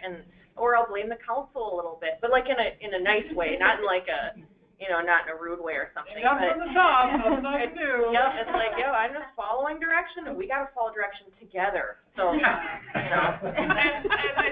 So, sort of to build on that, if you can help someone feel like it was their idea, and give them agency in the decision. So, city council told me I have to do this, and can you help me make it the most, efficient thing? Can we call your tree guy? Can you get your tree guy to tell us what trees will be the least work for you? That kind of thing. So. One other thing that I'll add is, Met Council, we had a workshop last month on resilience, and it's encouraged to include resilience in your plan, and your green infrastructure trees are a huge part of adaptation and stormwater mitigation measures to include as well. And so cities start to have those goals, this comes into the conversation, and then, I would just imagine for public works it makes your job more interesting to not do the same old sort of concrete thing all the time, and, add a little color into it. So. And I sometimes folks have been doing the same thing for a very long time, and so, kind of worst case, when does that person retire? Sometimes you just really can't bring people along, but it's not going to be forever, so. What else? Cool. Yeah. I guess similarly, I'm looking for tips on how to work with county and state in terms of their infrastructure in our communities. There's never that communication aspect that we see. And we want to start building that in terms of planning for the community as a whole. What county are you in? Sherburne. Oh, okay. I got really good Hennepin County recommendations, but that's not. I want to know what other. I got one idea is the relationship with the county commissioners can go a long way. If the county commissioners are giving direction to their staff to make adjustments to the facilities, that has worked in Golden Valley. Unless they're the wrong political persuasion and they're in the minority, then you're home.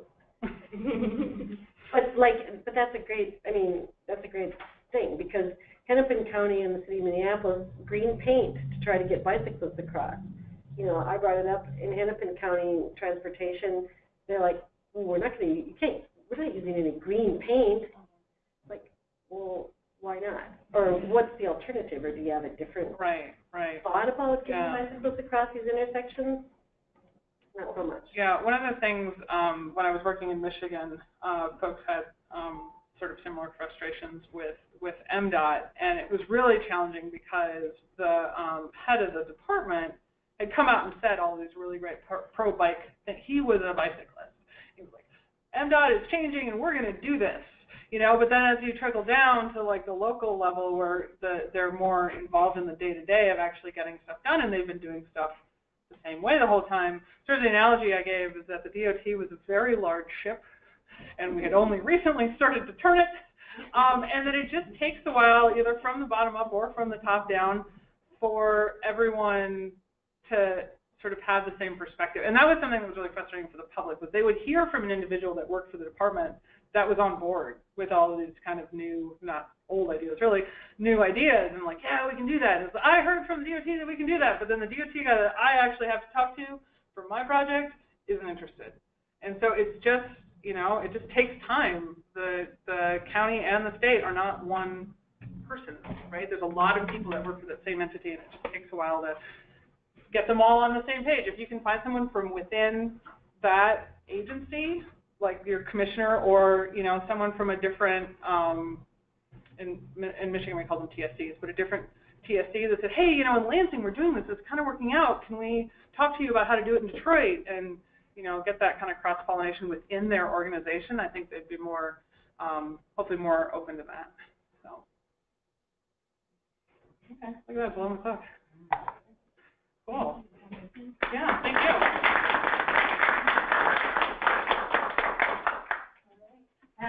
Yeah, just one more thank you for Hannah and Emily. Those were really great and informative. And I want to thank all of you. I think that was one of the better discussions that I've been a part of and heard in these workshops, so that was really good. So thank you all, and thanks to everybody online as well for their participation too. And, you know, just a point on what Hannah's saying, you know, talk to each other, go to the best practices, look and see who's doing what, and call us as communities, and just learn from each other and try to, you know, the more communities that do it, it's going to be easier for those communities to follow behind you and get it done too. So our next workshop is going to be January 4th. It's going to be a whole new year. 2016 will be over. So community engagement, we'll get the agenda out hopefully in the next couple of weeks, and registration will be online. And we'll be able to make it either in person or on the webinar. So thank you all.